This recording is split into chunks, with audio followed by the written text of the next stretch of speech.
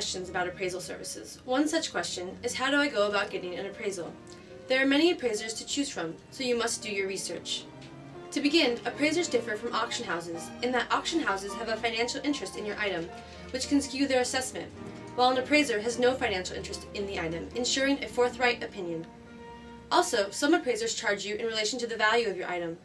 Although this seems logical, it often compromises the value the appraiser quotes you. MIR charges a flat fee, so there is no conflict of interest and no risk of a skewed answer. Another tip is to search for local appraisers online and note their affiliations, such as ISA, International Society of Appraisers, or ASA, American Society of Appraisers. Finally, it is best to choose a reputable office that employs a team of researchers and appraisers, ensuring that your needs are met in a timely and professional manner.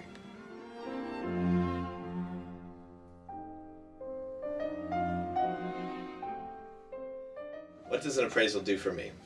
Beyond putting to rest various questions about the origin, importance, rarity, and composition of your item, an appraisal has a number of practical purposes.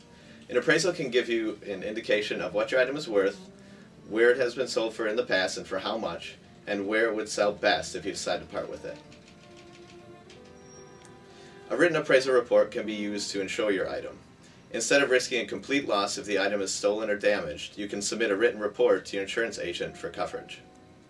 An appraisal is essential in the case of divorce, where a net value must be established and include items such as fine art.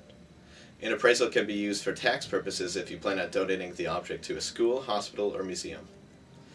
Appraisals are used to evaluate the ultimate value of an estate for liquidation and tax purposes.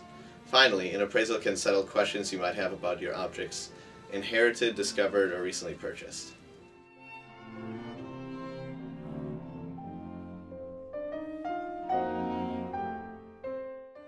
Finally, people wonder what items are appraised by MIR Appraisal Services.